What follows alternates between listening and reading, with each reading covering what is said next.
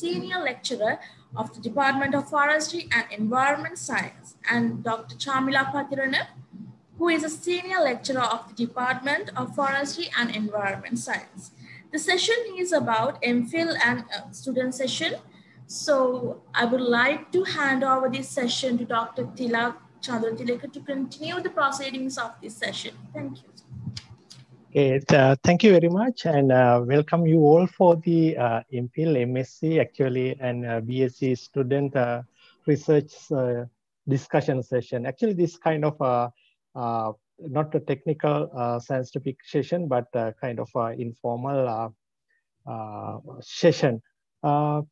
If I mention the history of the forestry education in University of Sri Jagadhanapura, it was established after introducing forestry MSc course in 1983, with having an objectives to produce or develop knowledge and skills for resource person to manage forest and other natural resources, as well as to prevent environmental pollution in the country. So having those objectives, so we are running our bachelor courses as well as master courses and M.Phil and PhD courses. Anyhow, most of our M.Phil students and PhD students contributed to this year's symposium by presenting their valuable scientific findings to the other technical sessions. So for these sessions, we are having our MSc students, M.Phil students, and BSc students.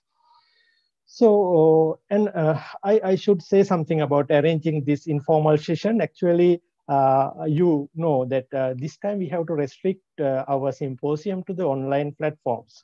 So that's lost the opportunities for our students for socializing. I mean, during the past symposia, our students were able to have a couple of discussion or nice discussion with the researchers as well as among the peers. So they exchange their research interest and research findings or research views in the fields of forestry and environmental sciences.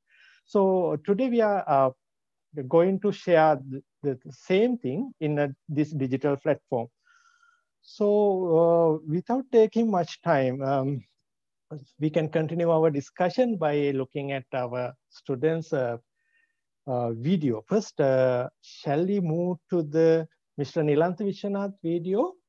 He's actually a long-term friend to the Department of Forestry and Environmental Sciences, and he's continuing his MSc study with us, and now he's almost completed his MSc research. Anyhow, he's a great nature lover, and again, he's an entrepreneur on the field of ecotourism. So he's sharing his experiences and research finding with us today. And after the video, maybe we can have a chat on his experience and research findings. Okay, let's move to the Nilantha's video.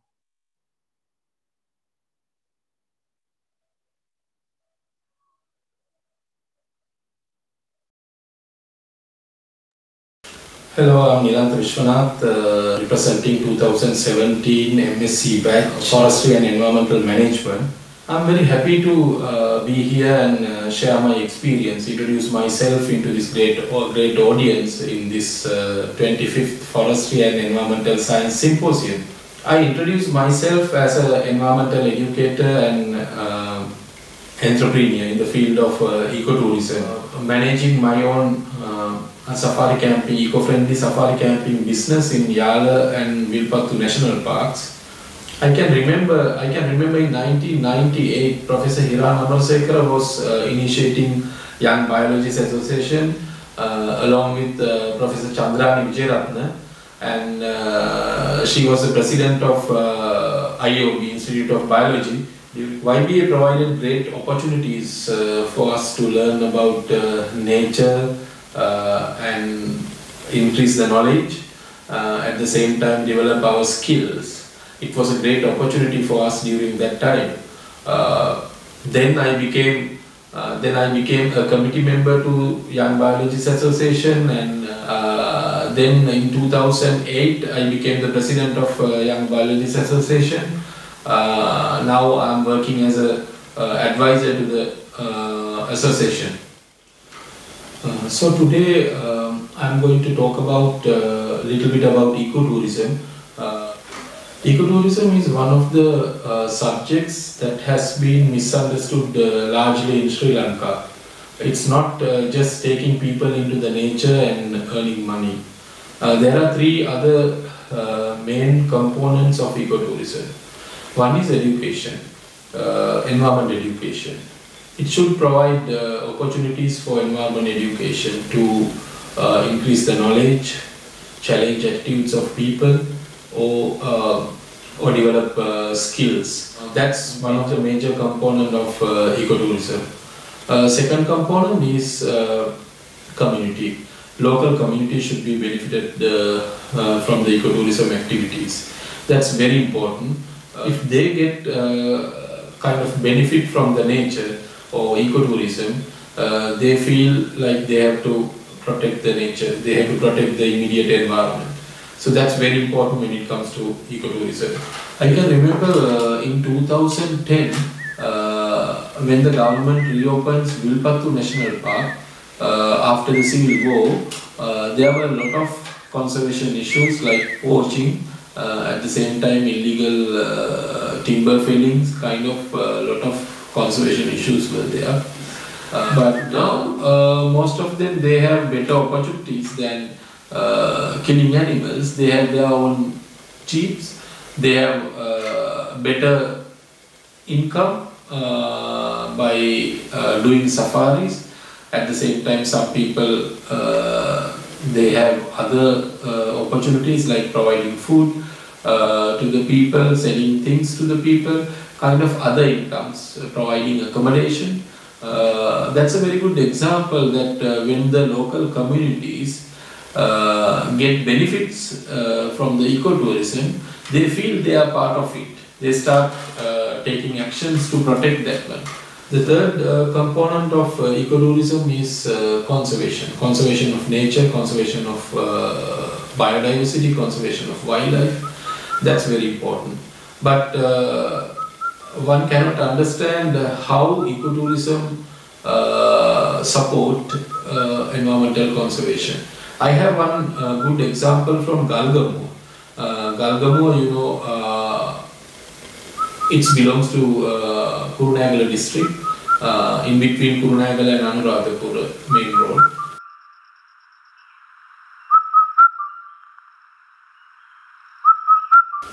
This was in 2012. I wanted to visit Galgamu to see one tusker. He was very popular as Galgamu Dalaputtua, or the cross tusker of blind cross tusker of Galgamu. One of my friends, his name was R.N.J. Bandara. He was a journalist and he was residing in that area. So I went to meet Bandara. I talked to him. So he knew that area very well, and he said that Ayya, come, we can go and see the elephants. So he arranged everything. Along with Bandara, I went to one of the Chena cultivations in that area, and we went there to see Dalaputtua, or this cross tusker, and we were waiting to see him. We thought that he might appear there. During that time, we had a chance to talk with that owner of that Chena cultivation, and we got to know that they were once we talked with them, they became very friendly with us, and we got to know that he is using 2 gun traps to protect his Chena cultivation. And he removed those gun traps since he knew that we are visiting that area to see elephants.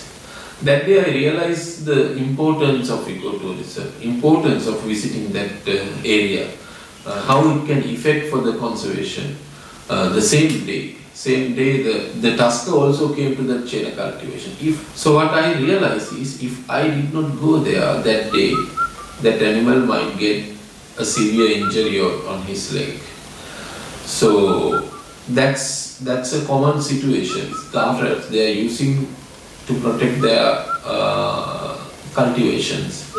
Even after that, several times this tusker, we saw him with a lot of injuries in his legs. Even today, many people believe that we should not share the locations of these tuskers, these rare tuskers, because it can be dangerous to them, it can be harmful to them by sharing these locations. But my opinion was totally different. So what I believe is like we have to visit these areas regularly and check whether these animals exist, or to take photographs to watch them. Indirectly it will affect, actually not indirectly, directly it will affect for their conservation. Like poachers won't get information from Facebook or social media. I strongly believe that one, because they knew where the elephants, poachers knew that where the elephants are, where the animals are, but we did not know where are they and like that. So what I wanted to do is like collect the information about tuskers through social media. So I started a platform for that one. I started a small group called Tusker Sightings. It was a Facebook group called Tusker Sightings, and right now now we have around more than 5,000 followers in that group. And so through this platform we could gather the information about tuskers which is necessary for their conservation. So several times we got to know that these some tuskers were injured. Several times we got that information through this group, and we could talk to the relevant authorities and inform them that this tusker is injured in this area, we have to treat them. Like that we could push them into action. With these activities, Galgamua has become a little bit popular among photographers to photograph elephants and tuskers especially. So what I want to do is kind of create a small ecotourism model in this area.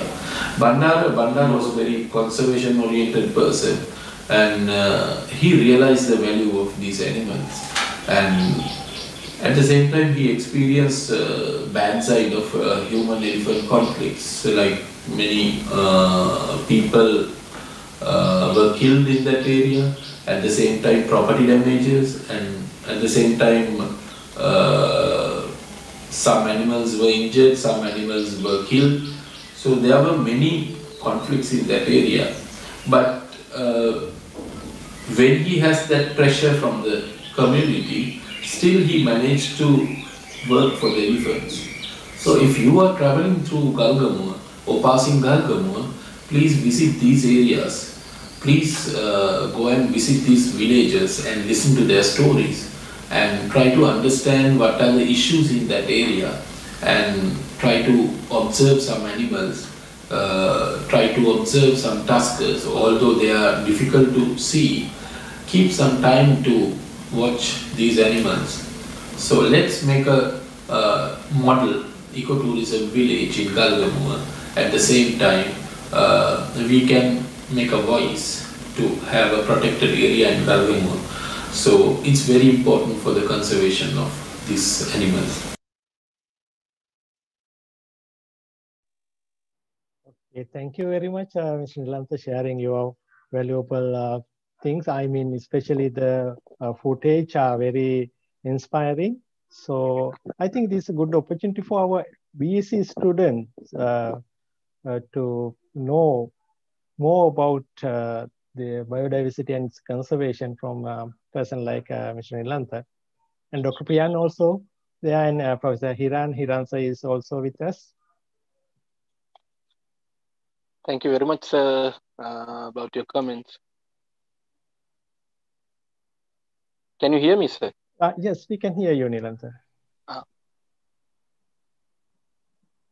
Now, what is your proposal on this? You said that there is an issue on the villages, and now I think the recent trend is to have living with elephants, no? like living with Yes, oil. sir. And but there are at the moment also these people are having lot protesting in Tisamaharamba area. So you said that we have to visit these people, and what can you say? How to conserve those animals and while safeguarding those villages also? So these environmental issues, if you take most of the environmental issues, they have different kind of angles. So human-elephant conflict is actually a very difficult to solve these problems. The thing is like sir, as you said that the earlier, I mean in maybe in 200-300 years back, people they lived with these animals. So that's kind of sustainable because of their sustainable lifestyle. But now people, when they grow crops, because they are mainly depending on the because of the economic problems. Now what they want to do is like they want to get kind of big harvest from small land. So the issue is with the land actually. The other problem is like humans and animals, we are fighting for one resource, that is villu. Actually, most of the paddy fields today, they were, 100-200 years back, those areas were villu areas, so grasslands actually. Even the paddy fields, paddy is also a grass. So these two animals, humans and elephants, they are fighting for one resource, that is grasses actually. So what we can do is, as you said, that to live with animals, to get used to be with them actually. We have to protect our crops. At the same time, we have to leave kind of resources for them as well. Because of this land use problems in Sri Lanka, this human elephant conflict is raising up actually. So that's what I wanted to say, like we have to protect. And another problem is like during past era, protecting their crops was also a part of agriculture. But now most of the people, they don't want to do that one because of this the human lifestyle has been changed with the time, so they don't have time to much time to be with their agriculture. So if you are growing something, they have to be with the paddy fields, and they have to protect those things as well. So it happens in dry zone in some areas, but places like Galgamua, these areas, they have a lot of human elephant conflict.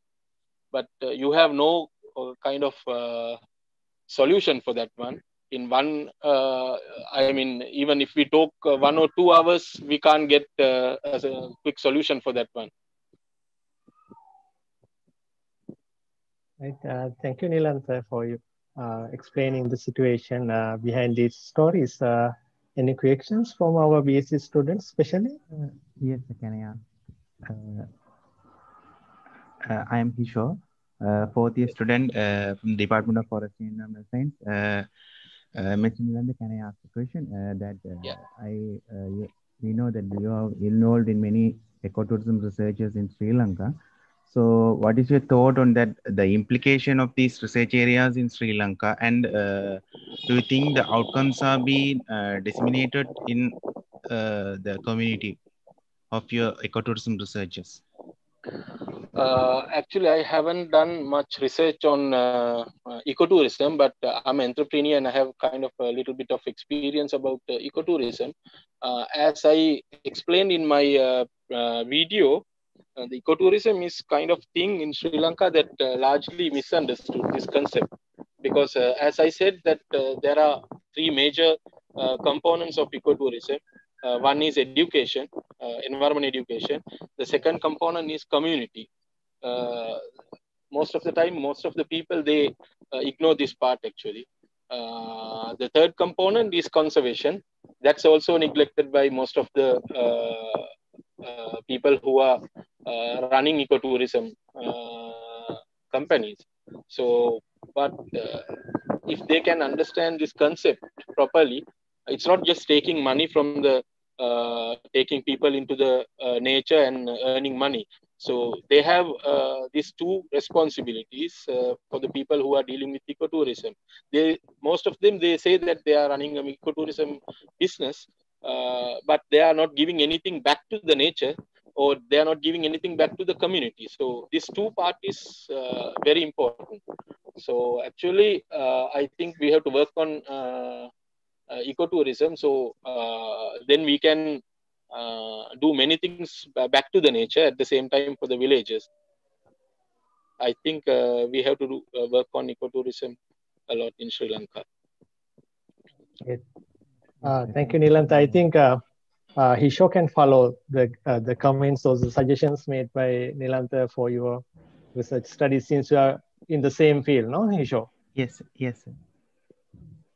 Okay, then with that, thank you, Nilanta, sharing your views with us today. Next, I would like to move to Ms. Dilini Samarajiva. She's also a MSc student, joined with us in 2017. So first, let's see what she want to say about our symposium and forestry education in the department. So let's move to the video from Dilini. My name is Dilini Samarajiva, and I am a graduate from the Open University of Sri Lanka under the scheme of Natural Science. And I completed my MBA at the Cardiff Metropolitan University, UK with the standard of a merit. I am nearing at the end of my MSc degree in Forestry and Environment Management at the University of Sri Jayawardenepura, Sri Lanka. I started my career as a young naturalist with the fresh and foremost experience gained from the Young Biologist Association of Sri Lanka. I joined the YBA in 2004 and held senior position on the committee of the association. In the period of 2007-2008, I volunteered for the association as the vice president, and in the year 2009, appointed as the secretary of the committee. In 2009, the Young Biologist Association offered me the honorary membership for being a young leader representing the association in the South Asian region, and networks for the contribution on the administration, well-being and goodwill of the association in Sri Lanka since the year 2004 as an active member. My volunteer experience with YBA strengthened my professional skills in the field of conservation biology and environment education. I got to know Professor Hiran Amarasekara, who is the patron of the Young Biologists Association of Sri Lanka since my A-level. He explained a few of the many incredible activities of YBA, thus I found it as the perfect place for me to spend my leisure time effectively and meaningfully. I have developed and conducted environmental education programs for schools and nature societies that have a focus on biodiversity conservation, environmental impacts, green barriers, sustainable lifestyle, and going green from a personal, global, and business perspective for technical schools and university students. I was fortunate enough to meet great people, get involved in many worthwhile projects, and travel around Asia, communicate and educate people about global environment impacts and sustainable development goals as a result of YBA volunteer programs. Currently, I am working as a business development executive at the Technology Transfer Office, known as the University Business Linkage Cell of Sri Jayawardenepura University. I am a trained technology broker by the World Intellectual Property Organization in the fields of intellectual property management, technology commercialization, and patent analysis.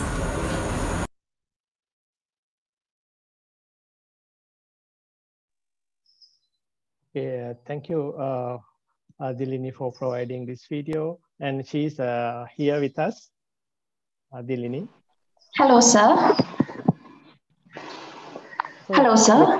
Yes, we can hear you, Dilini. And Dr. Varani is also there. Maybe it's Varani. Varani, we can't hear you.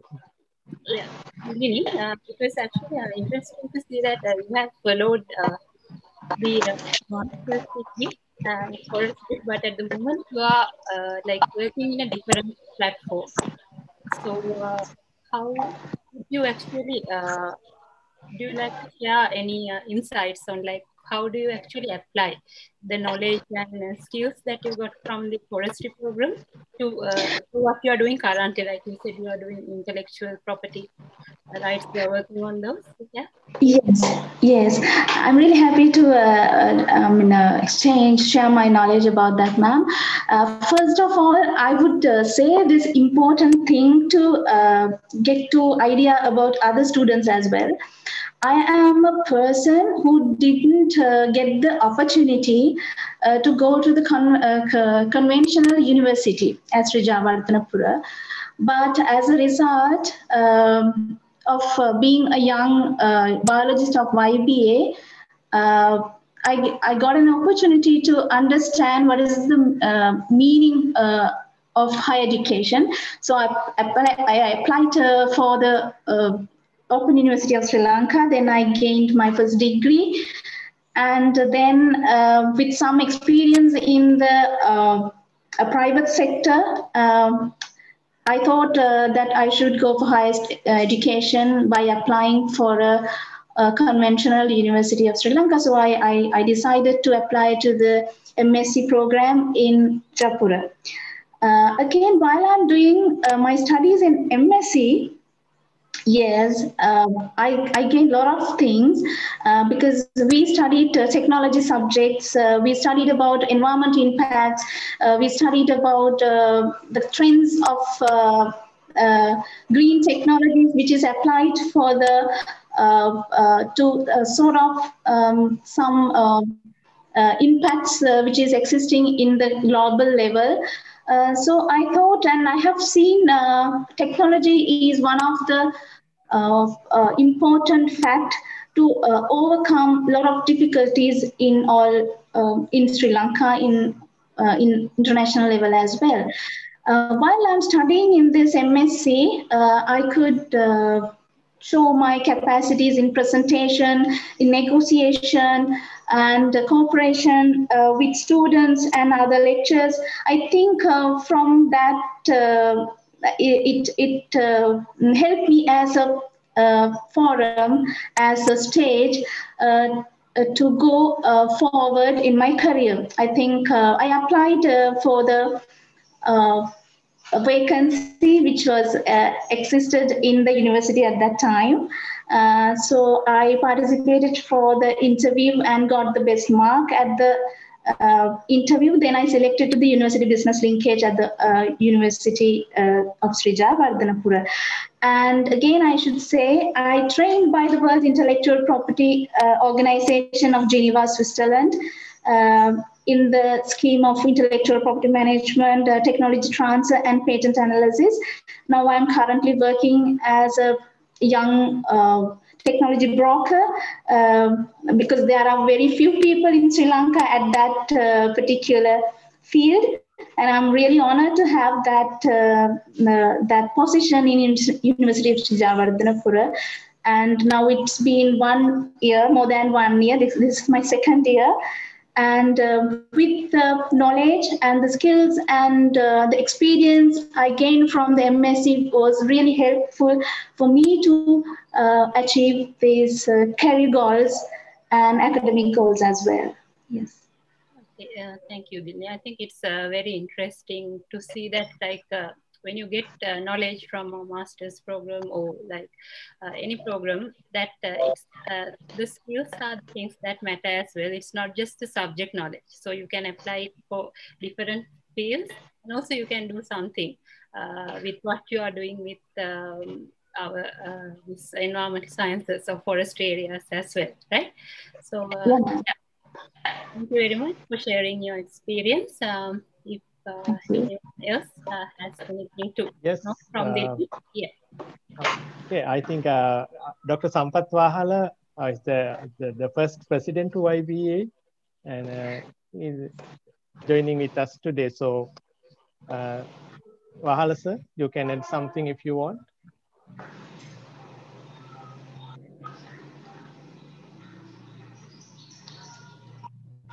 Oh, okay.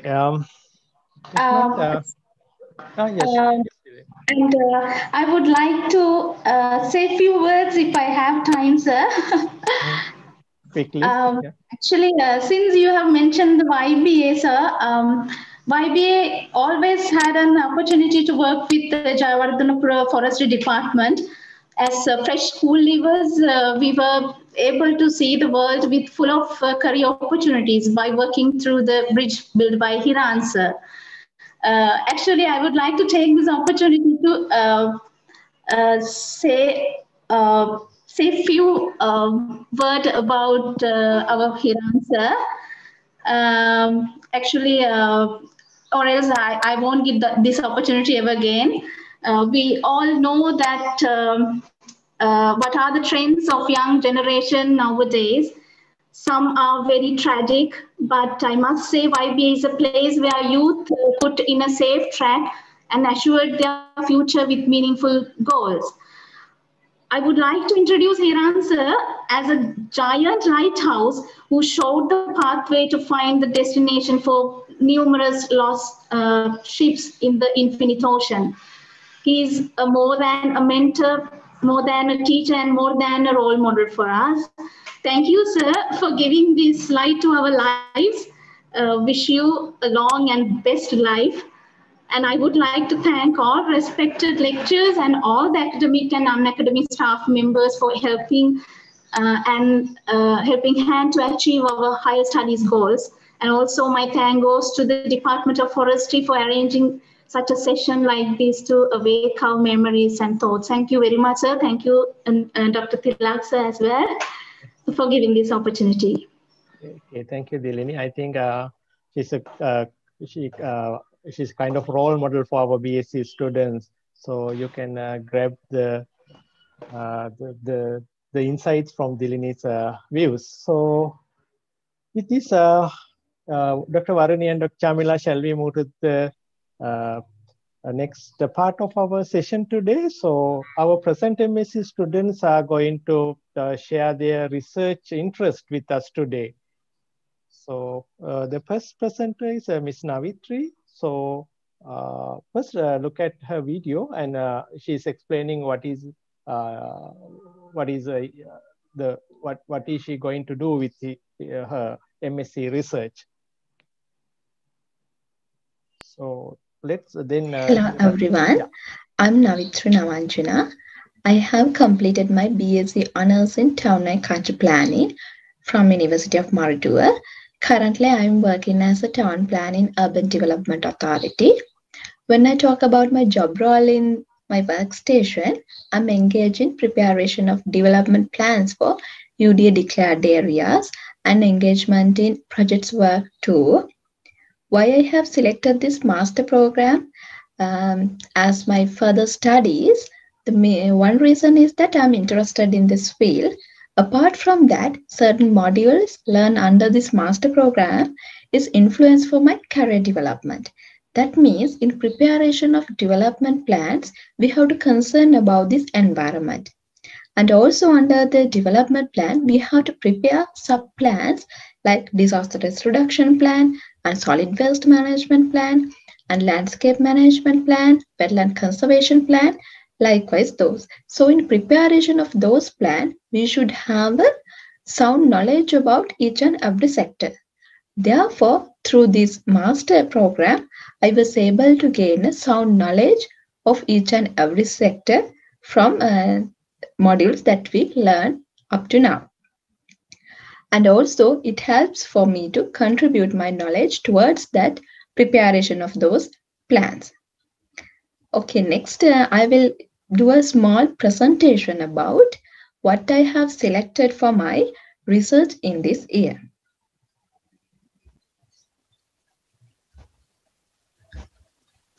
My research is about effects of urban park characteristic on Parkul Island intensity. Due to the urbanization, world is transforming day by day. Therefore, most of the people live in rural areas move into urban areas due to infrastructure development in urban areas.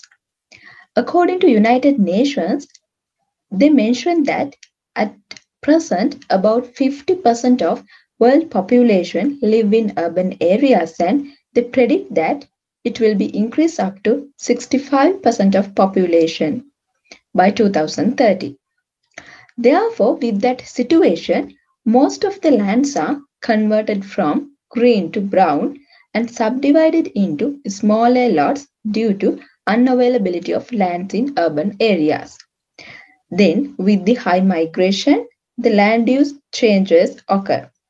As a result of that, high use of urban energy system and carbon dioxide emissions and urban sprawl, increase of natural disasters and urban heat island occurs.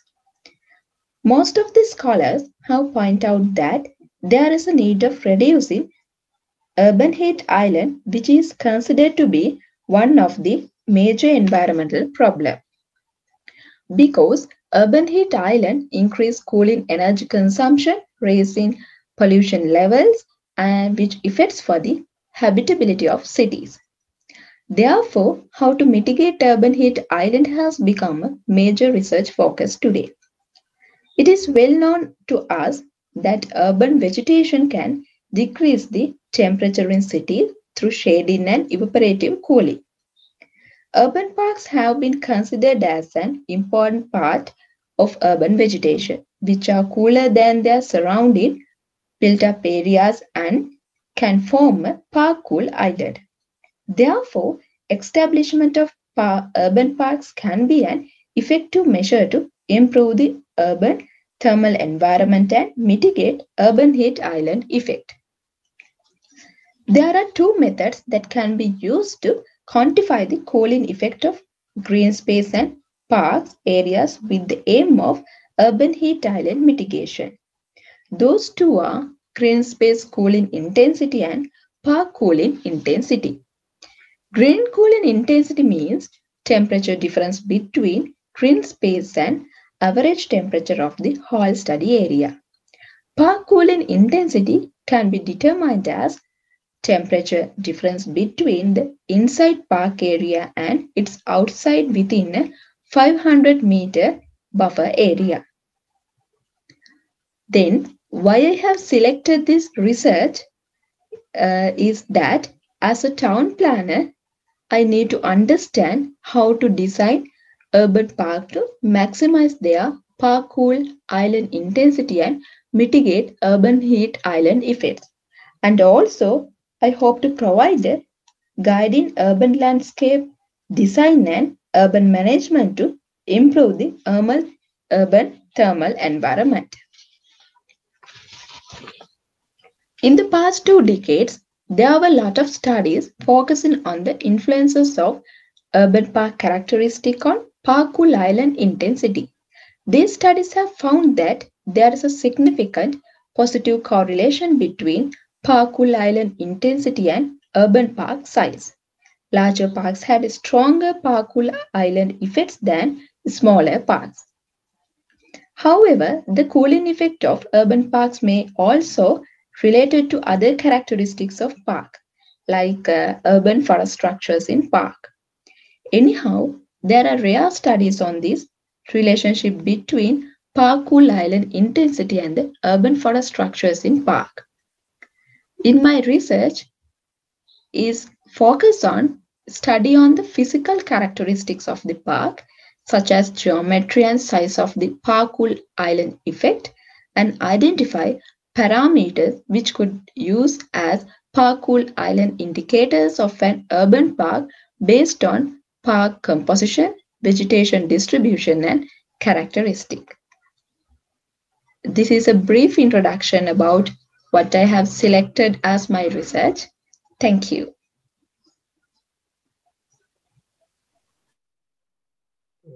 Thank you, Navitri. Now I think she is with us here.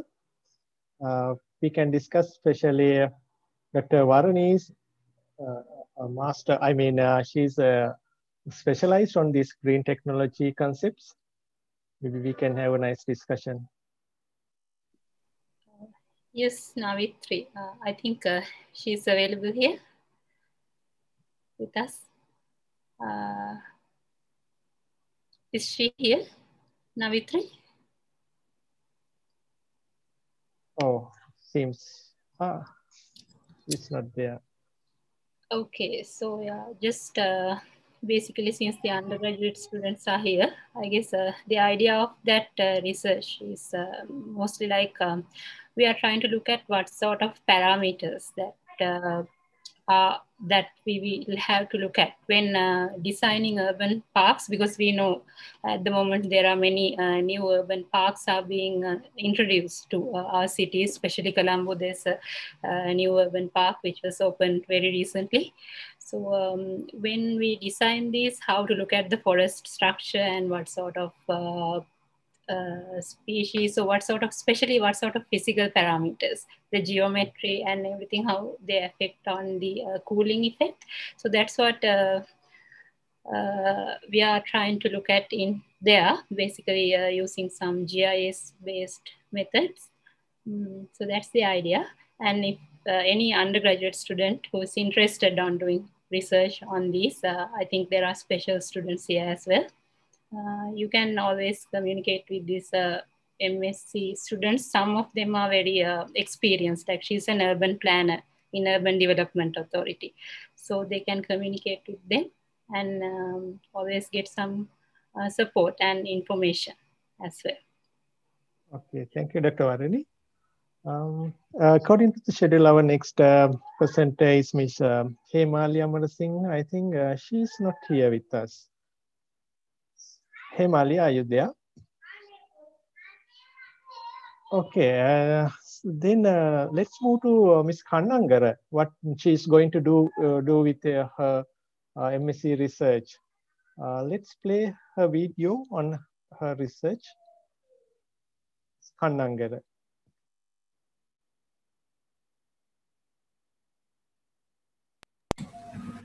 Hello everyone, I am Gayami Kannangara, currently reading my Masters at University of Sri Jayawardhanapura. Now I am going to discuss about the parameters for identifying river health. These are the topics I am going to focus about regarding the river health parameters. Firstly, this map shows the distribution of rivers worldwide and the political boundaries. This was created by US government in 1980s, and the scale is 1 to 5 million. When it comes to Sri Lankan context, we have 103 rivers with a total length of 4,500 kilometers. Also, these some rivers have 53 waterfalls. These rivers all starts from the central hills and distributed to coastal lines passing 3 main different climatic zones. So we have enough river resources. So why should we concern about rivers? Even in the past, civilization was based on rivers such as Indus Valley Civilization, Nile Valley Civilization. And also rivers provide water, habitat, travel routes, livelihood, energy sources, and also it has the biodiversity of environment. Let's focus on the current situation of the rivers worldwide, especially due to the anthropogenic activities. Human activities has caused the world run to in a different way than its normal way. The global warming, it's caused to enhance the river temperature. It caused various effects to the aquatic organisms. And also deforestation. When the rainy season, soil erosion, runoff can be happen, and it causes to decrease the water capacity. So others are industries, agricultural activities, and livestock farming activities. We use some pesticides, chemicals, and many other substances with the trace metals and some harmful substances, and they can contaminate with river water, and also when contaminated with the organic substances, it goes to eutrophication of river. The rubbish and fecal water dumping, the UN says that more than 80% of the world's sewage find its way into seas and river untreated. The fuel spillages, we have that type of experiences based on the ocean, the new diamond fuel leak, and it is based on the ocean, but there are some incidents happened based on the rivers also. The rivers has become a general place for the garbage dumping. This leads to river pollution in large scale. The type of river pollutions are garbage dumping, releasing of untreated sewage, releasing septic tanks and sewage as effluent, canal draining which collect waste from the urban dwellings, and also industrial discharges. The direct identified polluting locations are called point sources, and the others are non-point sources. Due to the improper planning of the industrial establishment in our country, industries are distributed everywhere. The most of these are located in watersheds, and some are close to the rivers as well. So the map shows the distribution of the industries in the country. The categories of industries based on the number 47 National Environmental Act 1990. There are a number of parameters that help us to identify the river health. The parameter is the quantity, such as the mean or variance, that characterized statistical population and that can be estimated by calculation from sample data. It is an important to determine in order to decide the type of application on treatment required. It place to place and season to season, and changes can go unnoticed as the water may look, smell and taste the same. There are three major water quality parameters. They are physical parameters, chemical parameters and biological parameters. Physical parameters. They are based on the consumer perceptions and behaviors. The first one is temperature. It is affect the rate of decomposition of some population in water, and it affects life growth in water, and also it is a critical factor in controlling the growth and reproduction of organisms and microorganisms in river water. The other one is color.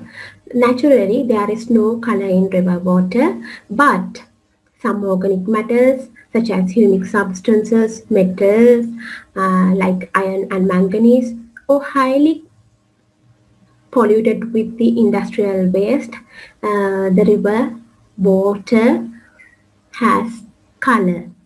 We can't measure the color using some equipments. It's good for less than 15 TCU, and the other one is odor. Mainly presence of organic substances. There is an odor in river water. The natural water, there is no odor. When it comes to taste, water should be free taste. Due to the presence of organic matter and some substances, there may be different taste in water. The turbidity, effective disinfection required that turbidity is less than 5 NTU. Ideally, median turbidity should be below 1 NTU. The suspended solid, it is an important parameter for domestic water supplies, and the maximum recommended TSS limit set is 25 milligram per liter.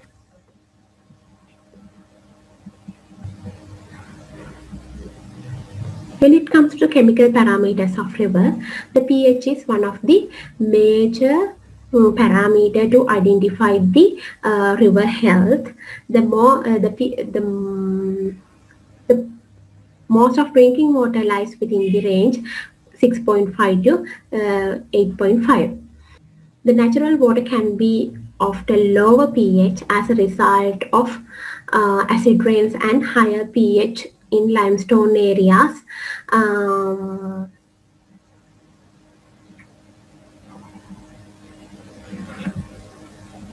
The pH of solution is the negative common algorithm of the hydrogen ion actively pH. When it comes to the conductivity, it is the electrical conductivity is the ability of any medium water in these cases to carry an electric currents. The presence of dissolved solids such as calcium, chloride and magnesium in water samples carry the electric currents through the water. The dissolved oxygen. Adequate dissolved oxygen is necessary for good water quality. The oxygen is necessary element to all forms of life. The natural steam purification process is required in adequate oxygen levels in order to provide for aerobic life forms. The dissolved oxygen level in the water dropped below 5 milligram per liter. Aquatic life is put under stress. When it comes to nitrate, nitrate is a compound that is formed naturally when nitrogen combines with oxygen or ozone. The drinking water with a level of nitrate at or below 10 milligram per liter is considered safe for everyone. The orthophosphate. In high concentration, orthophosphate ingredient in fertilizer runoff the agricultural landslides can cause rapid algae growth in surface water, which can deplete sunlight and oxygen level and harm fish population. The chemical oxygen demand, which is called as COD, is an indicative measures of the amount of oxygen that can be consumed by creations in measured solution. This is the COD testing method, and the BOD is biological oxygen demand. These are the levels, and the rest of these are the quality of water according to the BOD level.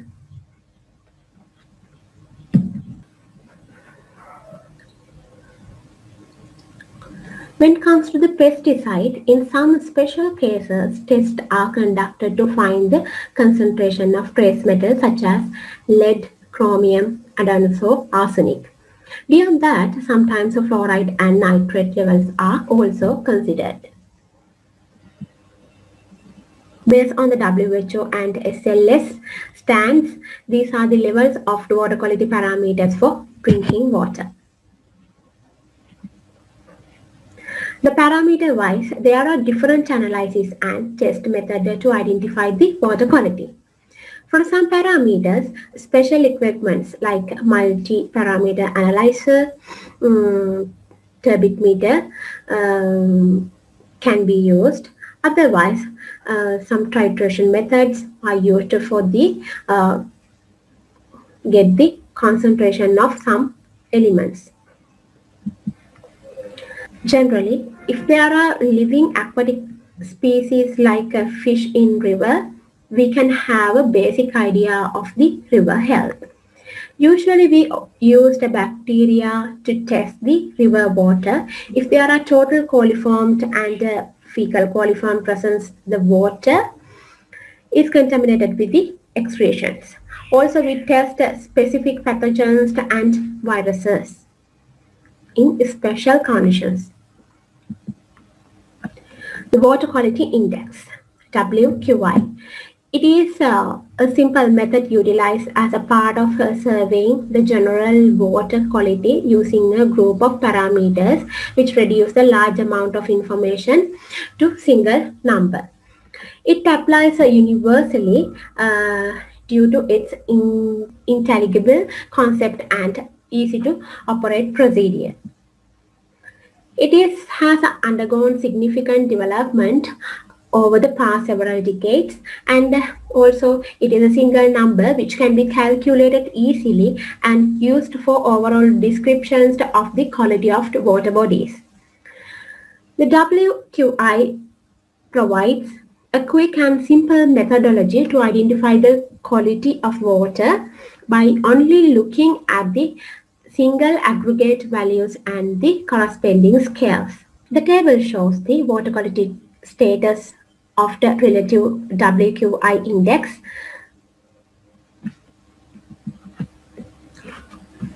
Under the negative effects of poor river health, it may be destruction of biodiversity. As an example of Sri Lankan context, 28 species of fish are nationally threatened, and also 9 species are globally threatened.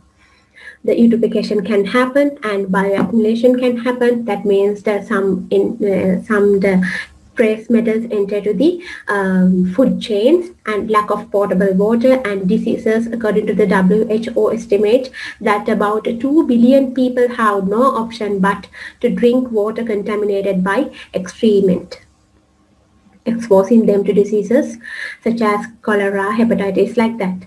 Infant mortality. According to the UN, diarrheal diseases linked to lack of hygiene cause the death of about 1,000 children a day worldwide. River water quality monitoring. There are authorities and institutes in Sri Lanka where river water quality is continuously monitored. One of them is a Central Environmental Authority. The physical, chemical, microbiological parameters of the surface water at a pre-selected sampling location were carried out during 2012 on a monthly basis. As an example of Callan River, Bororaska, Moavaba, and Ma Oya, they were evaluated by CWQI, that means Canadian Water Quality Index. The other institute is National Water Supply and Drainage Board. They monitored the water quality at water intakes from a river. These are done in real time.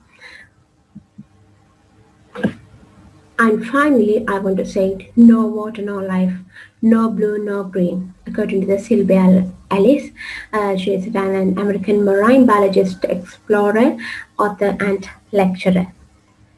And thank you for being with me. It's a kind of very informative presentation. Kanangara, I think you are there. So if there are any questions, maybe our students can raise your comments or suggestions while, Dr. Chamila is here today. So she can give some insights for this kind of research. Yes, thank you, Dr. Tilak. Kanangara, you did a in detail presentation on the selection of water quality parameters and the water quality indexes. So what I have one question regarding your water quality index calculation. You said that the 3 rivers, they did a sort of water quality index calculation using Canadian water quality index. So what is the suitability of that particular index to our country?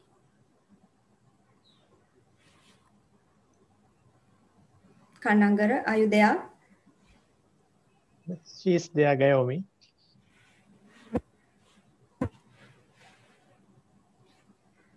Gayomi, can you hear me? She's not answering. Is she there? Hello. Yes. Yes, Gayomi, okay. Can you hear us? Yes, madam, I can hear you. Did you hear the question? Yeah, yes, madam. I think it is one of the famous quality index method, and so in many some articles and some research articles, they used this water quality index for the our country to the rivers. So that's why I said it is one of the suitable method for the other in Sri Lankan context. So have they used any other indexes? This is Yes, madam.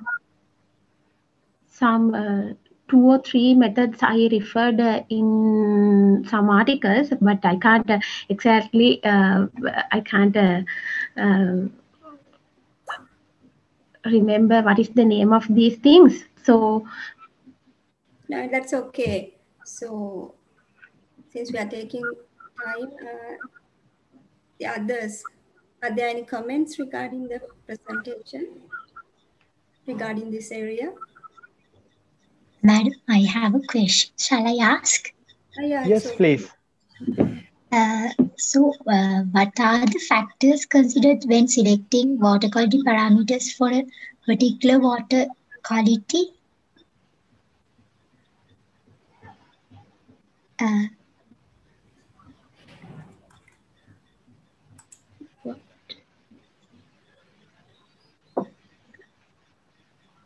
Gayomi? Okay, sir. I think when we select any resources or water or anything, I think much more better to understand about the environment and the location, about the river or anything. So then we can get an idea about the parameters. So in here some physiochemicals, that means physical and chemical parameters we can test. So when considering the physical parameters, we need to on-site. We need to get the on-site values. So then if you have a ability to get these equipments and other things, then you can get the physical parameters also. So then you can get the further test using chemical parameters. Okay, thank you. Okay. Yeah, okay. Are there any other questions? If there's no questions, shall we move on to the next presentation, next video? Yes, Dr. Chamila. So our next presenter is Mr. Madhushank, Miss Hasangani, yes, Miss Hasangani. So are you there? We are not going to present the video, but Hasangani, if you are there, we can. Hello, sir. Yes. Could you briefly explain what are you going to do with your MSc research? Sir, I'm going to conduct about the reduction of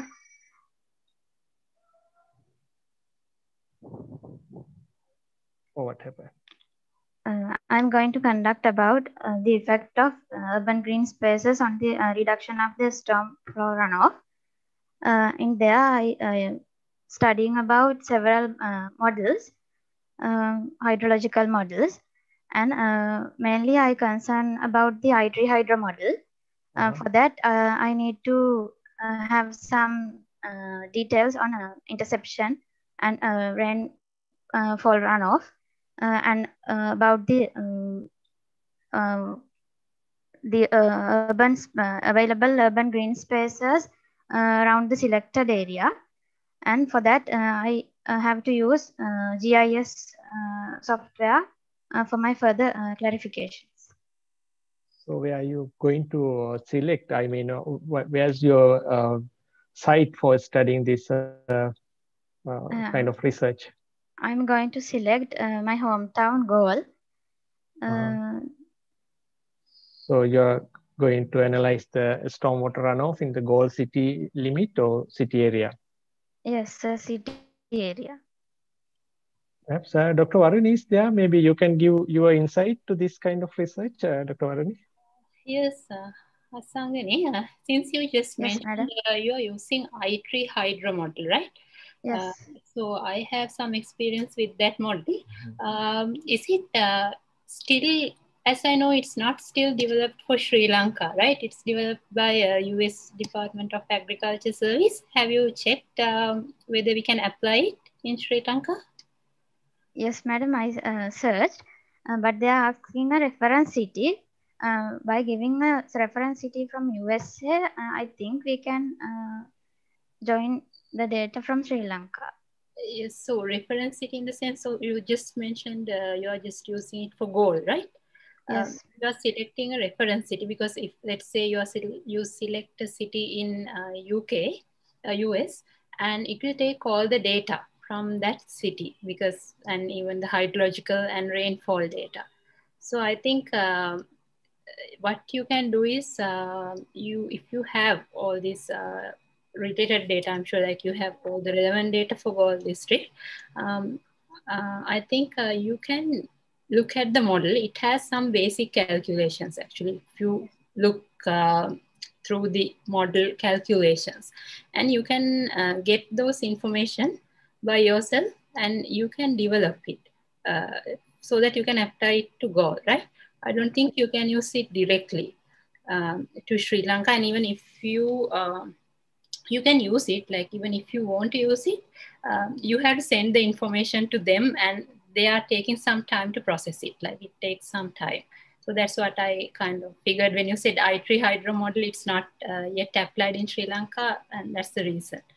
And yes, madam, can we use rational model in calculations? Yes, that's what I said. Like you have to use any basic model rather than going into that. Look at the model calculations, but it has everything in the manual, and it's published.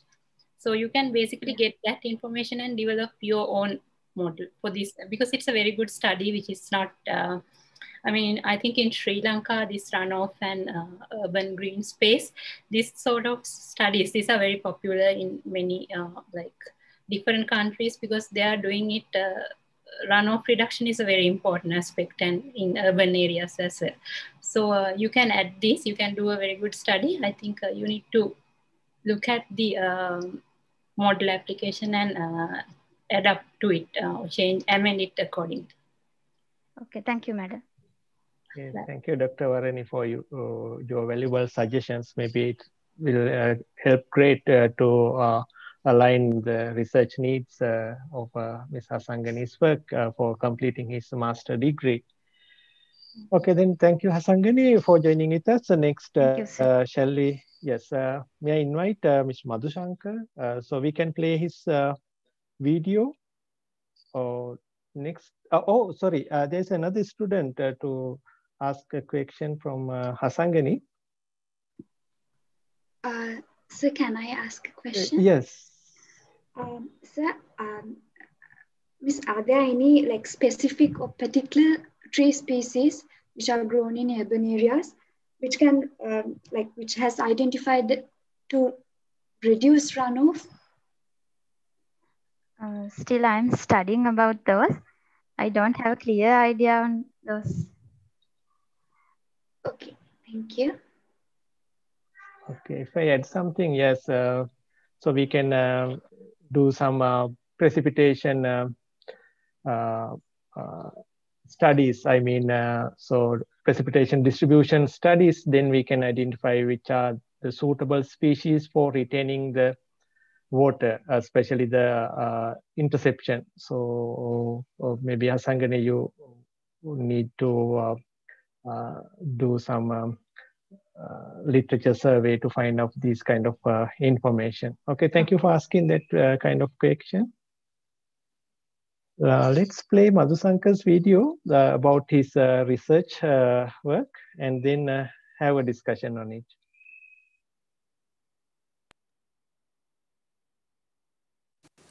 Good afternoon, all of you. I'm Chanaka from Forestry and Environment Management MSc Batch 2020.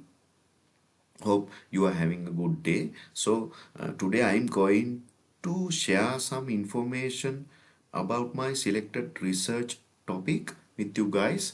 So thank you for giving me this chance. My topic is evaluating performances of different types of sawmills in state timber corporation because I'm currently working with State Timber Corporation.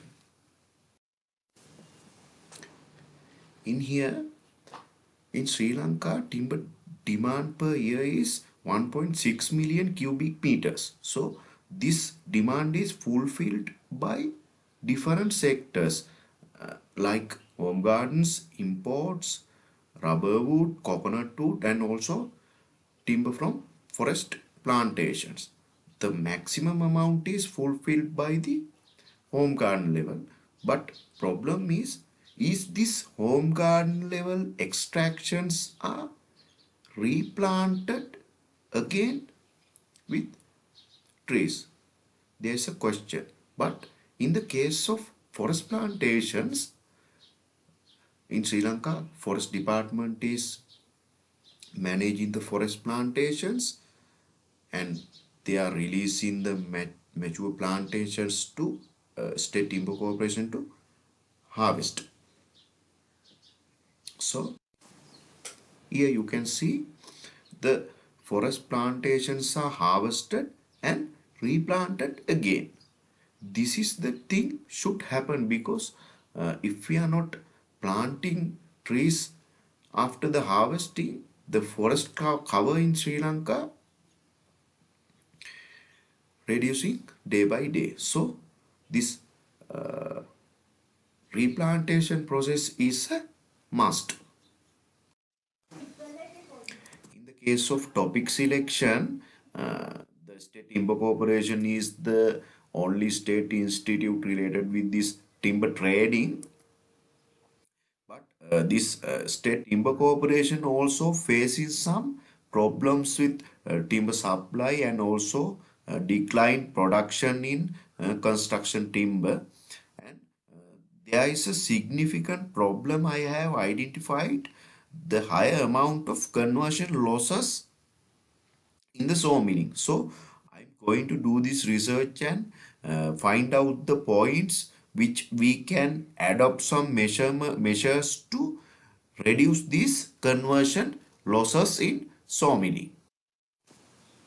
When we considering about the methodology, what should we have to design to do this research, I have identified some important points related with different machineries in the sawmilling. First one is saw type. We are using different types of saws in different types of sawmills, and the different species wise also. Different species giving different amount of conversion losses in sawmilling, and also that is related with the quality of the log.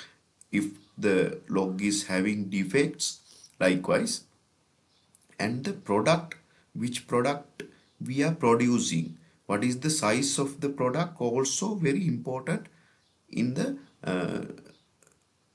in this case. And also sowing efficiency and quality with related to the skills of the sower, that also very important when we are designing the methodology in this research.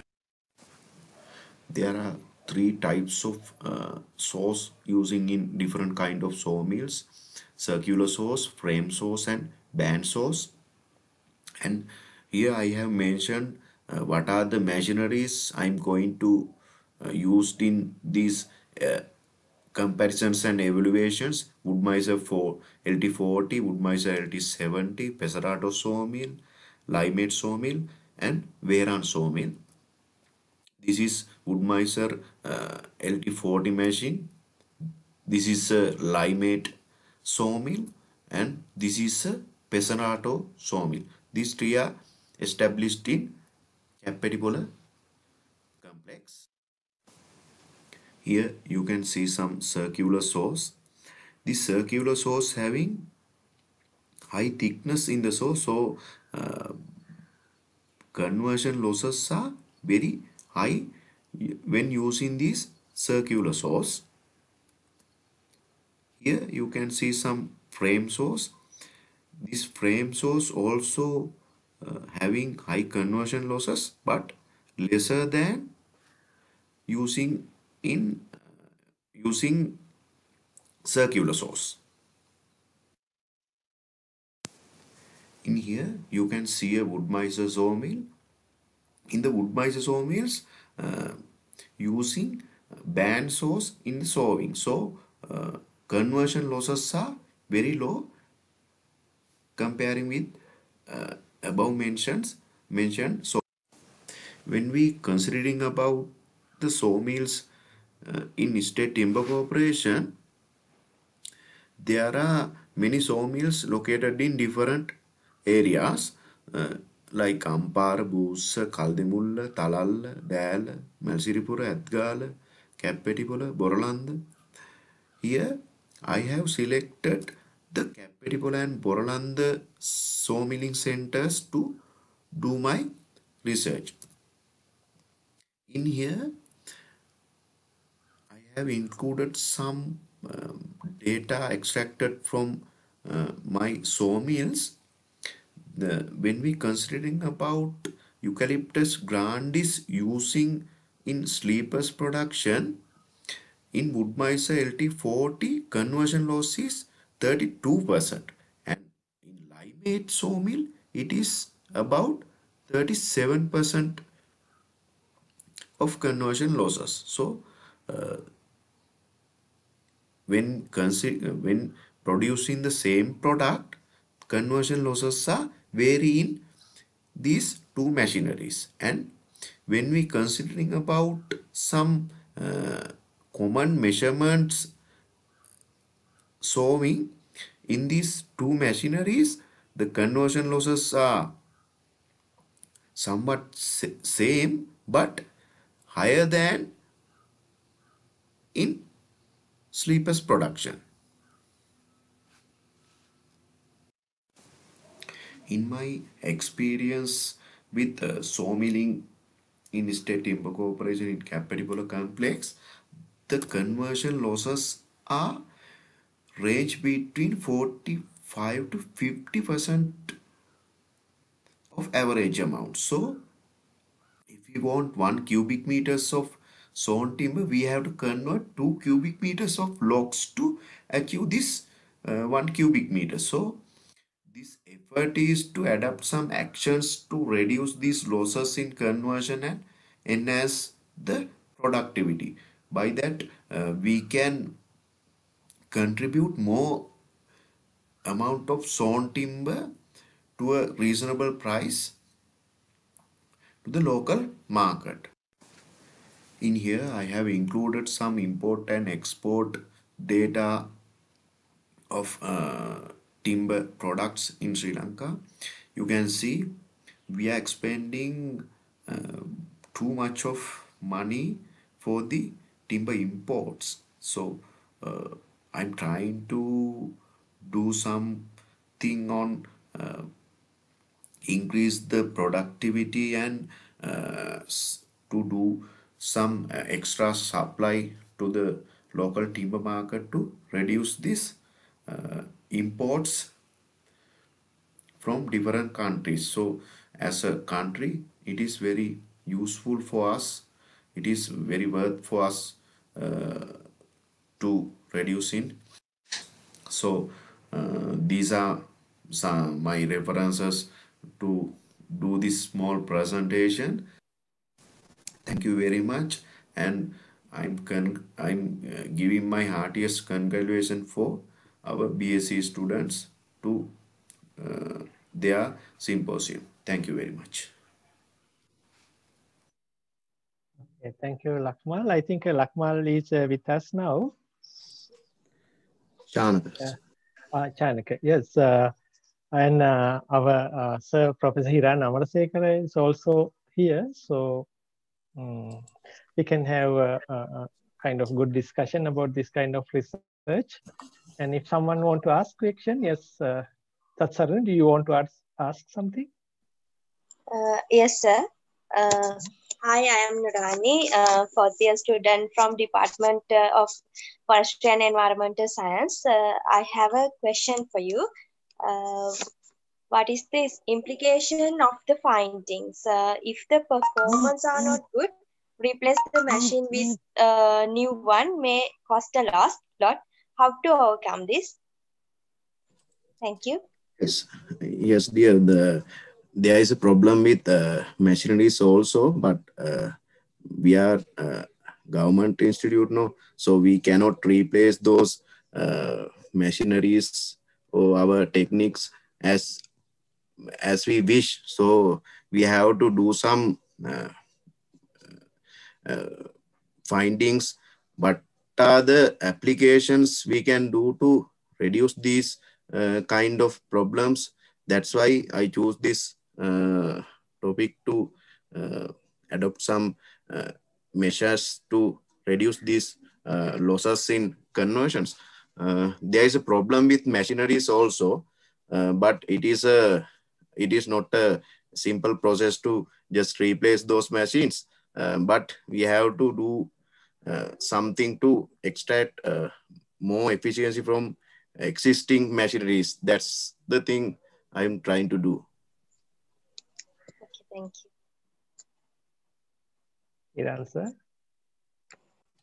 Hiransa is my selected coordinator for this research also. I am not your supervisor. Yes, sir. In general. We Sir, are you are not muted. now, so we have to start and see how it goes. Yes, and sir. because these similar kind of studies we have done for the other areas, it's mainly because of not the technology, but because of the bad sawmill management that you get loss and conversion in this high. So it is interesting, and we'll see how the results goes. And that means machine when used in different factories, different outcome. No, that is, then we can check that one. Yes, sir. The findings can be implemented to rectify the wrong methodologies or any kind of misuse of machinery, something like that. Yes. Okay, then thank you, Dr. Shankar. Okay, then shall we move to the next presenter? One our M.Phil student, Mr. Banuka. So his video is with us. So shall we play Mr. Banuka's video first and then have the discussion? Hello everyone. I'm going to discuss about my research in Master of Philosophy.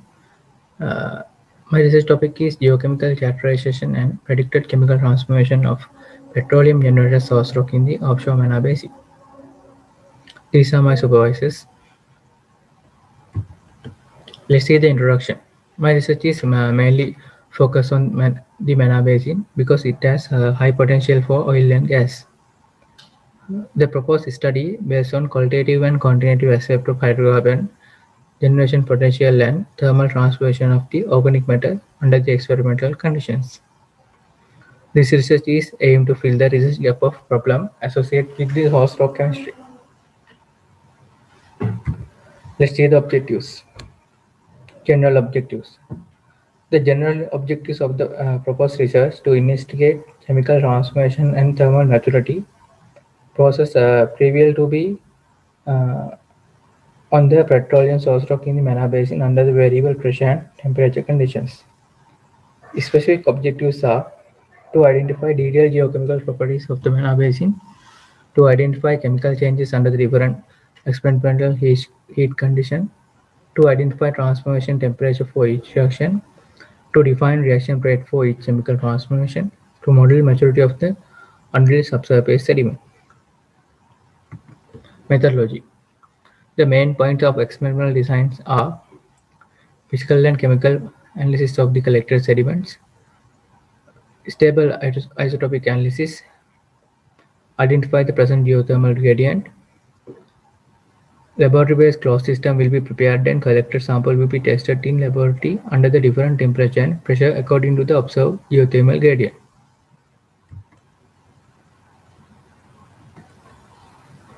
They propose analytical methods. Total carbon, total organic carbon, total nitrogen and total sulfur percentage will be determined by the element analyzer. X-ray diffraction XRF and atomic absorption spectroscopy analysis will be incorporated to be analyze the quality of the source rock materials. Fluorescent transformation infrared spectroscopy and nuclear resonance spectroscopy will be incorporated to investigate organic molecule transformation during the different stages of experiment.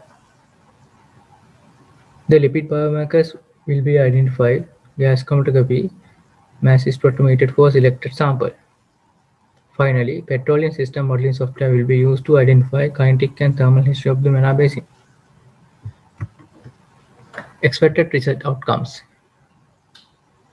The proposed study is helpful to investigate behavior of the petroleum source rock under the different pressure and temperature conditions, thus useful to interpret possible conditions in the Mana Basin for occurrence of the different petroleum resources under the different depth and pressure.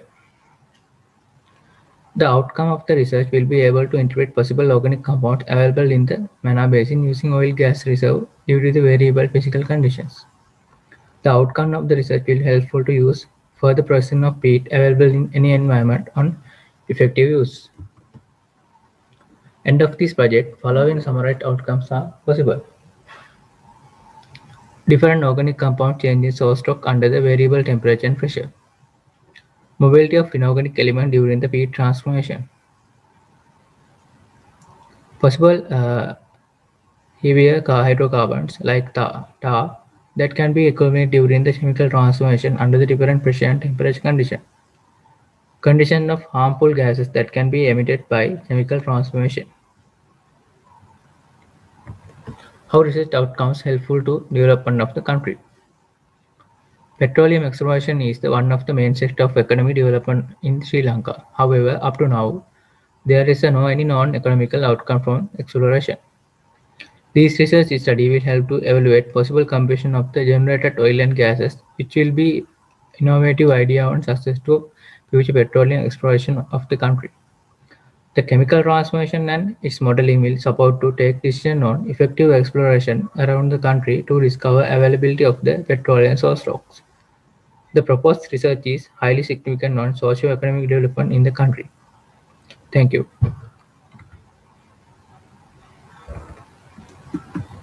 Okay, thank you, Mr. Banuka, sharing your research aims with us today.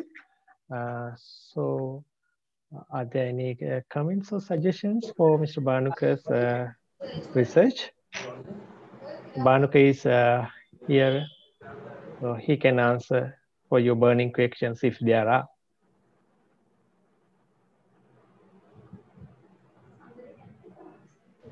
Yes, Tilak, this is kind of thank you for handling this session. Actually, this is kind of the different research that the students here not exposed well. It is for specially planned for the M.Phil research, but it is kind of different. Actually, what we are doing there is kind of deep drilling, physical drilling also now going on around now, finish around now 190 feet down. You under the special company.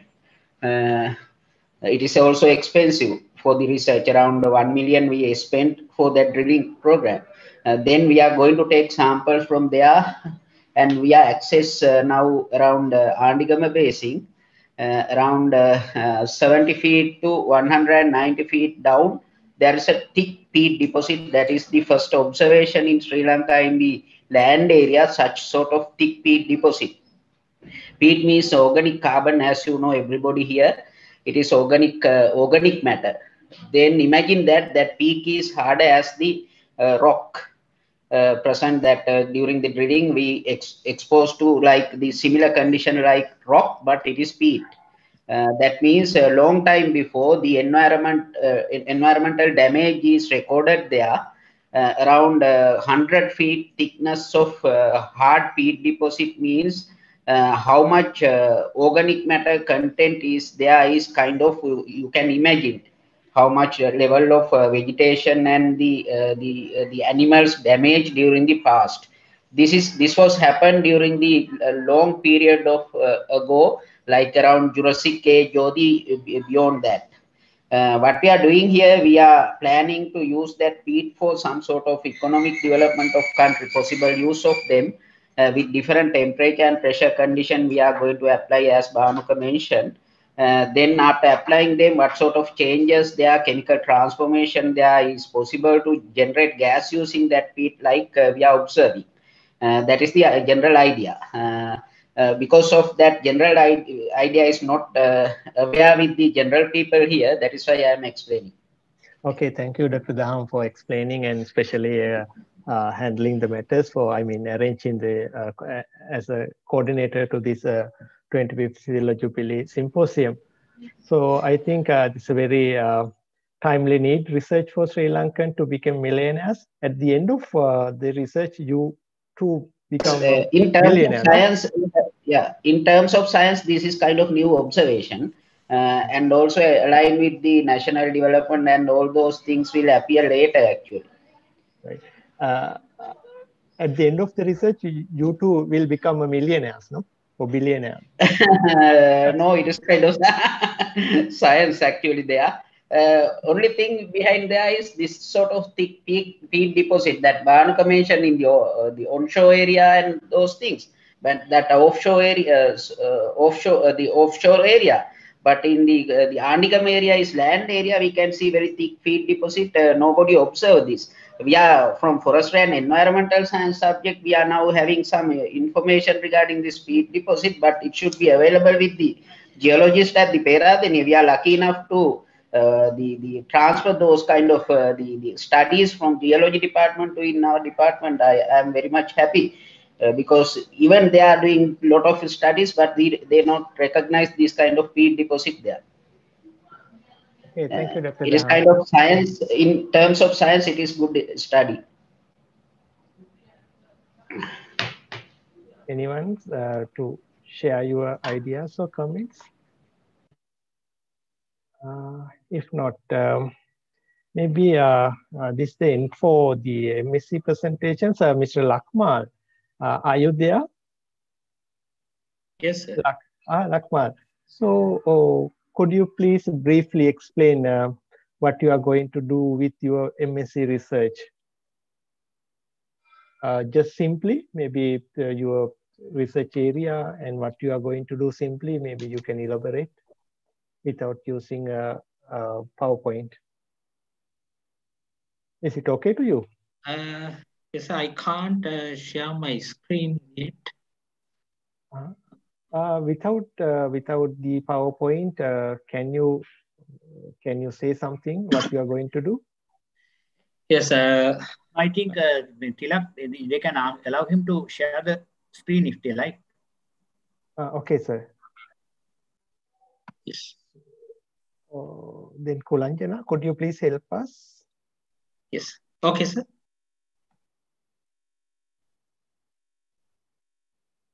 All right.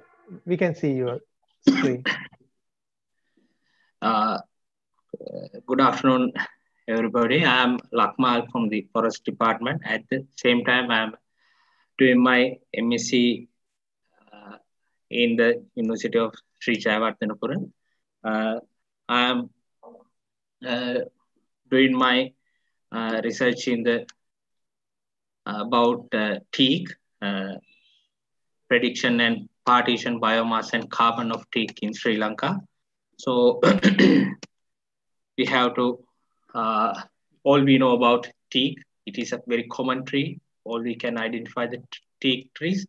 It is an introduced tree by the Dutch in 17th century. So teak is having very quality timber.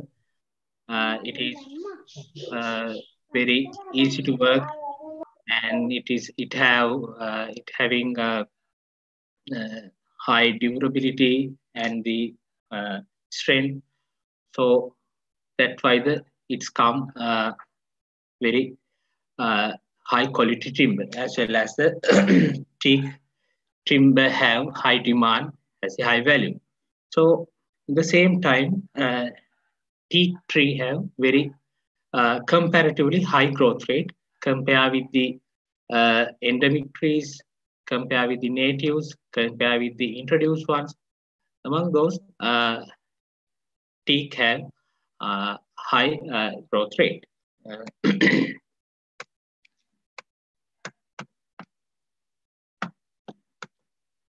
So the use of teak is, all we know, it is very good timber for the furniture as well as the housing projects. So when we comes to the biomass, it's simply we can identify by organic material that made from the plant and animals. It can call biomass. It is a cycle. The atmospheric carbon dioxide fixing by the trees, then it goes to the organic material in the trees, then burn it out and come again to the atmospheric. Is a simple cycle. So human according to the human activities, this cycle also going to broken as and also to the it is in now in its very unbalanced situation. So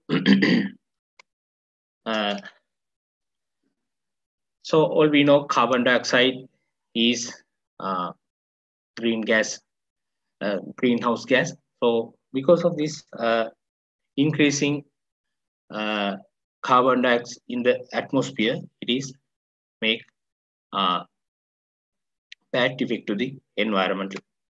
So considering atmospheric carbon dioxide level in the earth, it is rapidly increased after the industrial revolution. After the late 90s to now, it is rapidly increasing. It's day by day. So now we are in the burning environmental or the burning world. So we are suffering from the global warming because of the carbon dioxide increasing as well as other reasons. So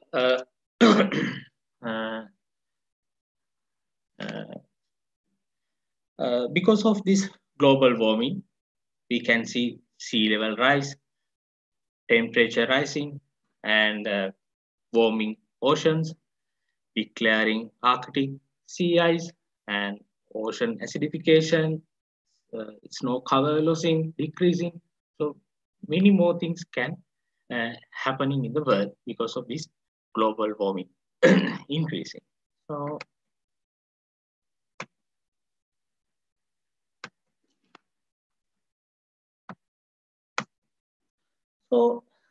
with the global warming, now new term come to the vocabulary. It's called green economy.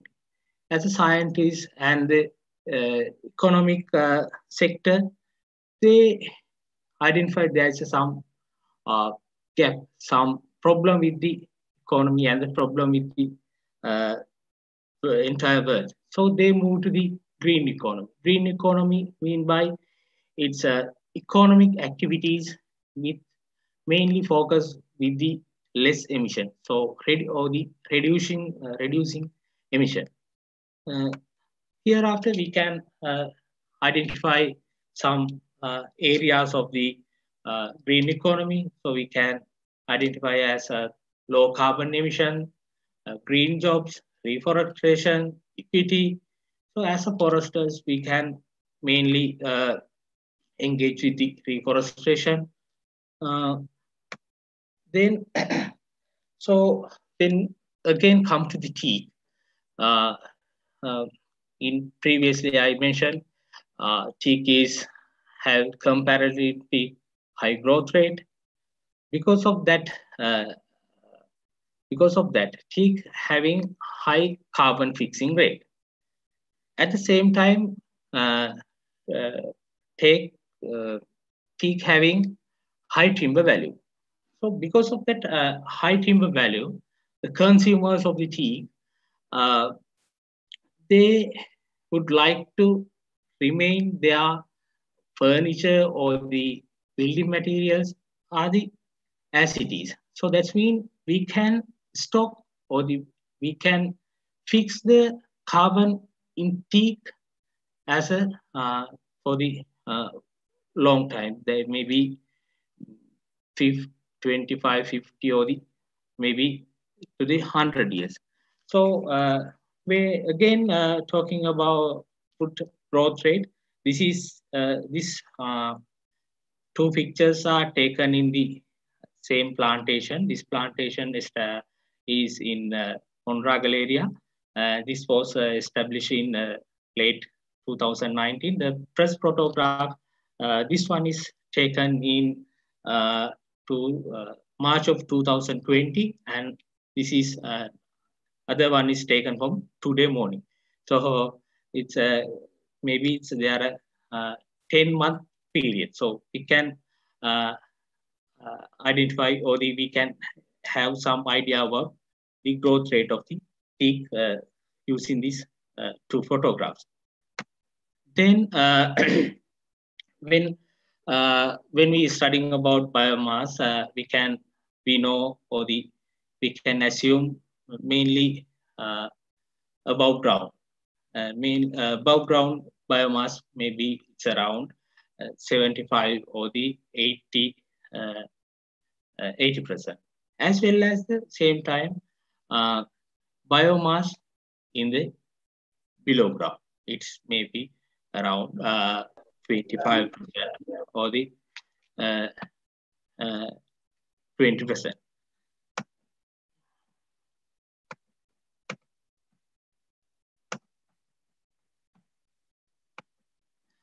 So in my study, my sites, maybe I select Anuradhapura, Kurunegala and Monragal areas. So basically I hope to do this study in forest department, plantations under forest department. So this is some pictures about teak plantation. This is established. This is Monragal area plantation. This is established in late 2019, and also this one is established in late 2018, and this another teak plantation. So in my study, I would like to study the carbon fixing or the biomass in the age classes. It's age classes in age 6, 13, 20, 30, and 40. So reason for the age classes, we know in forest department, we are practicing thinning series. So PCT, CTs, and finally RCT. So we are doing our first or the thinning, or it's called pre-commercial thinning at the age of age 6. Then come CTs respectively. Finally we do the RCT. RCT, that means regenerational cutting. In here I supposed to select three plantation managed by the forest department from each region, Anuradhapura, Kurunegala, and Monragal, for above age classes. Then select 30 randomly select 30 trees per each age class from above mentioned site. That means it's around 150 trees from each site. Altogether, maybe it's more than 450 trees. So mainly measurements diameter and height. After that, we focus about the biomass calculation, or the finding about biomass, underground biomass. So that we have to uproot 3 trees from each age classes at each region at the thinning and the final harvest time. This method is simply uprooting trees air drying, partition, and weaving and oven right, then goes to the calculation part. So measures biomass respective for the main stem, branches of the then foliages as well as the roots. Then estimate for the carbon for the each of above. Then can calculate total amount of carbon dioxide fixed in the tree after doing this research.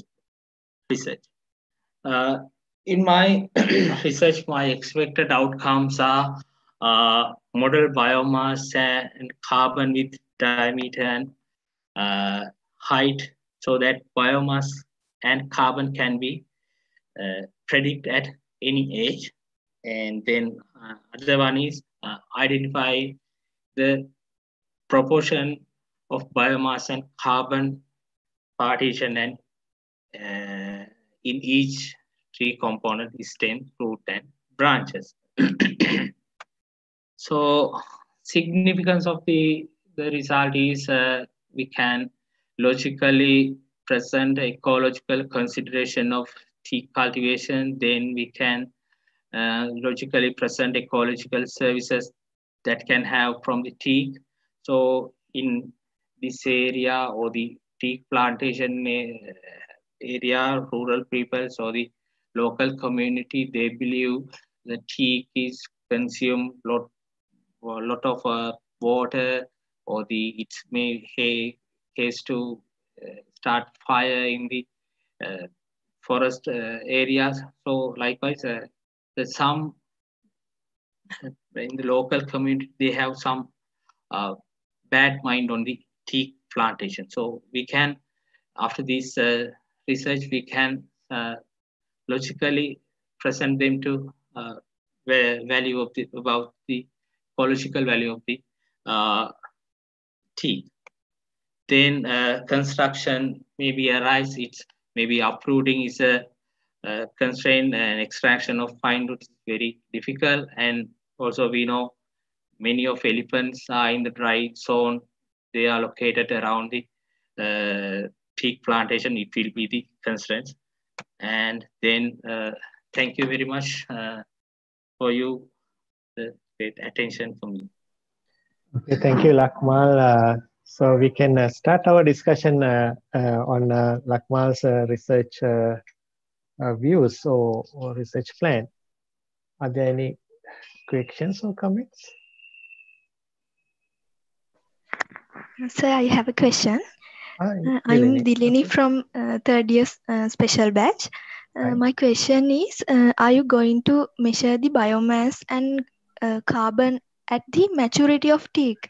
If so, what is the age considered for that? Age is we are going to measure biomass in the at the thinning stages. That means age 6, plantation at age 6, 30, 20, 30, and 40. Okay, thank you. So your plan is to measure the biomass and the carbon with thinning classes, no? Thinning Operations. And at the end of the maturity.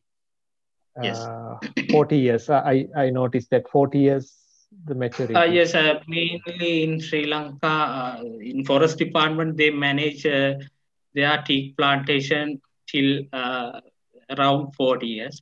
It sometimes some places it may be going down. That means anyhow it's around 30 to 40 years.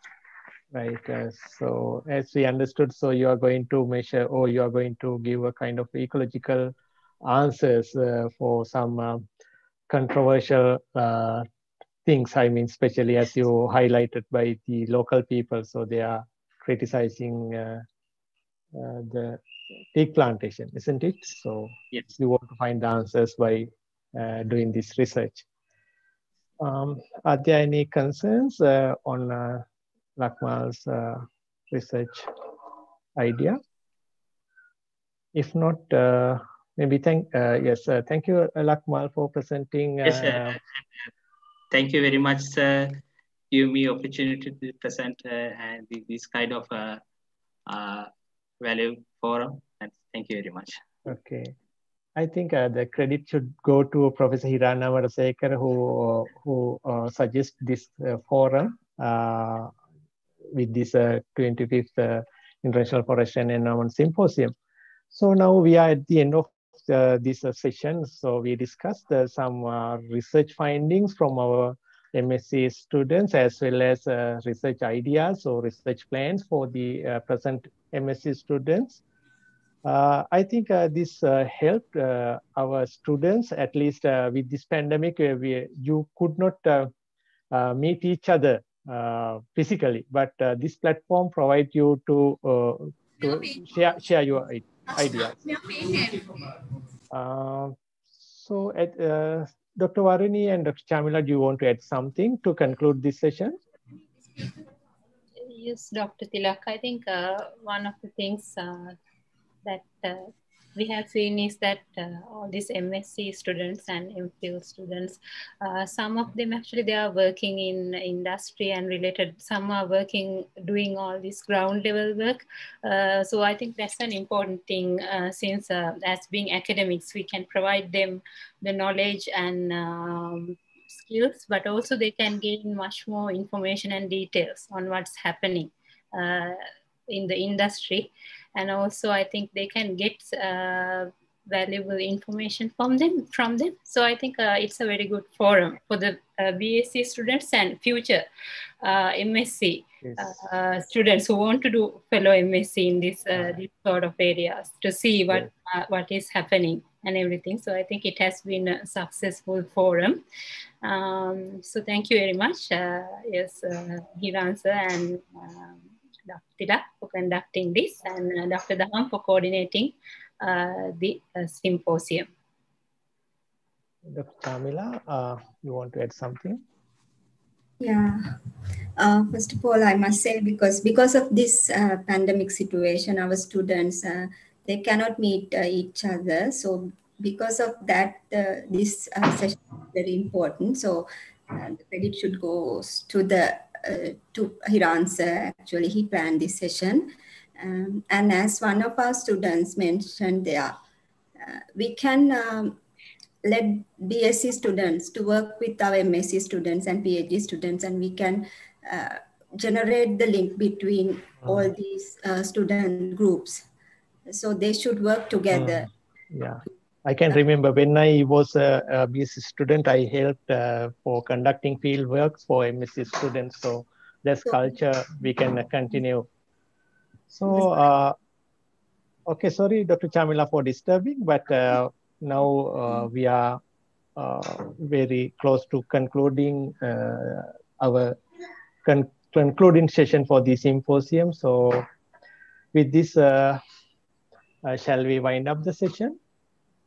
Okay, thank you very much for all the presenters and the attenders. Especially we noticed that Dr. Priyan, Dr. Sampath Wahala, Professor Hiran and Professor Prashant Gunawardana also joined with us for this session. So thank you very much for your contribution. And I think this session would help to inculcate good research culture among our students. So then thank you very much for the Kulanchana and team supported from the university end. So, you, Senuri.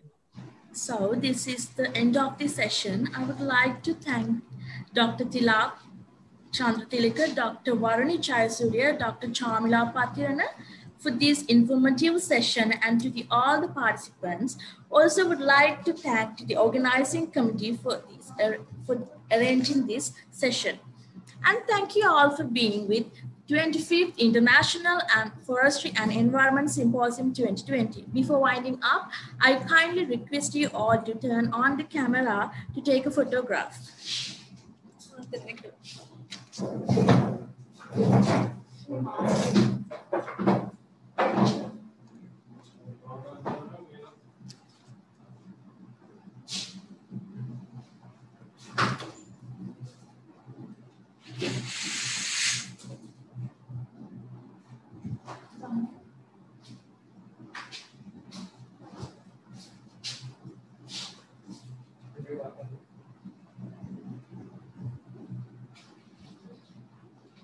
Okay, another one with your thumbs up.